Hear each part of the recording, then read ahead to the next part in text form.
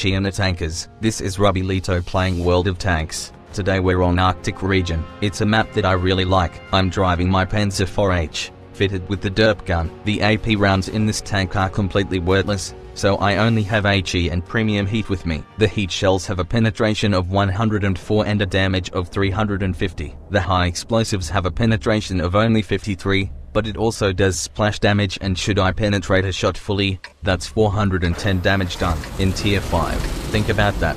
This is not a very fast tank and it has very little armor, so you have to think about where you take it. Top speed is only 40, not even faster than many heavy tanks, and its strongest armor, funnily enough, has the commander's hatch. Anyway, onto the battle. We're top tier, but so are 2/3 of the teams. I usually go to the E4 area, but today I'm gonna try another favorite spot that is not as aggressive. I try not to put too much trust in teammates, and even less so when it's a low tier game.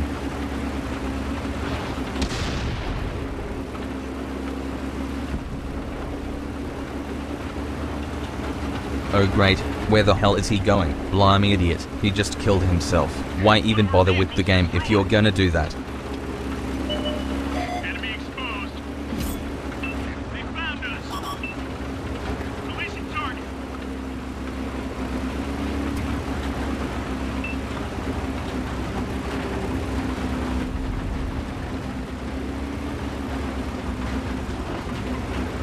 First target, let's see if we can put a shot in. As you can see, the shell time and trajectory is a bit different on Derp guns, so you have to be more careful with the shots. I'm not gonna bother yet with the reds behind me. I got cover from them.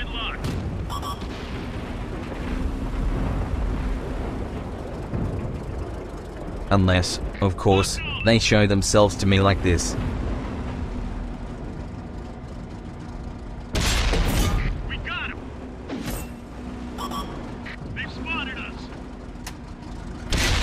First target down. Dropping target. Ready to fire. Second target down. This is going well, but we're still already down a tank.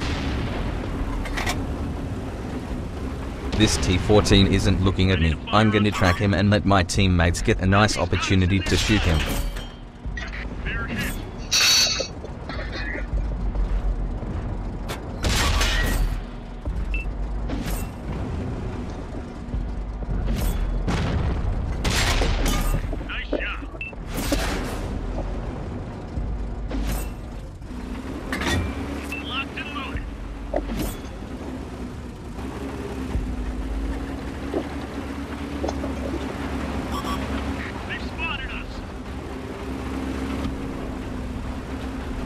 It feels like we're killing tanks to the left and right now, and still we're down 2 tanks. What the hell is going on? Focus on this area.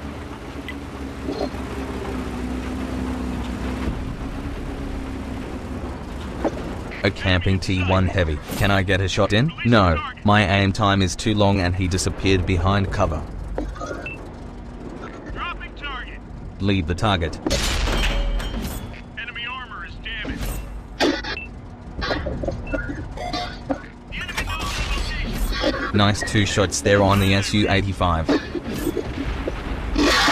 locked. And this tracking idiot that can't turn off their goddamn microphone when they're dead. Don't be like that, people. Turn off your mics and Kinex if you're not gonna contribute to the game. I'm gonna mute the bastard as soon as I get the time.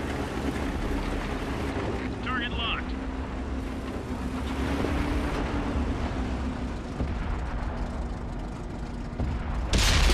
Enemy is hit.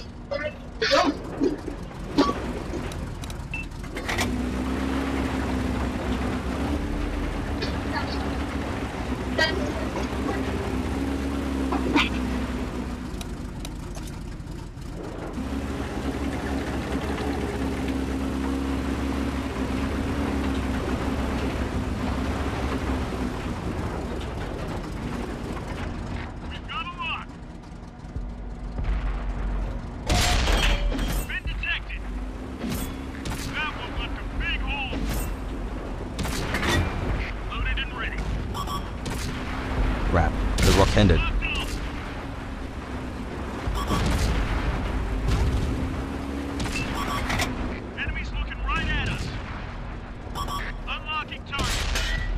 Okay, we're down 3 tanks and things ain't looking very good. What I think about most in these situations is to make everything I can to take on as few tanks as possible at a time, preferably only one at a time. So I'm hiding myself so only the Matilda can see me. And here comes the T-67. Now I'm backing up so the Matilda no longer have a shot of me, but only the T-67. Releasing target. The T-67 has apparent aiming issues. Luckily, you're dead, mate. The last one's ready. All on us now. Now we're 1 versus 6. First I'm gonna take this Matilda out. Enemy armor is And here comes another T-67. Our cannon is hit. Yeah, that's it. There was no way I would succeed here against 6 tanks.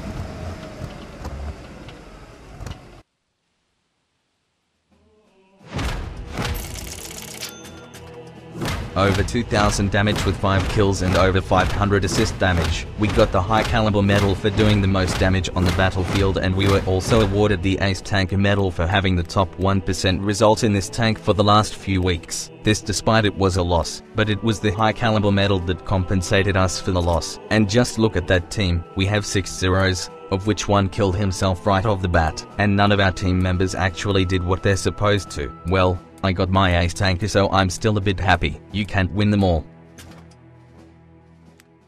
Thanks for watching and see you next time. This is Robalito signing off.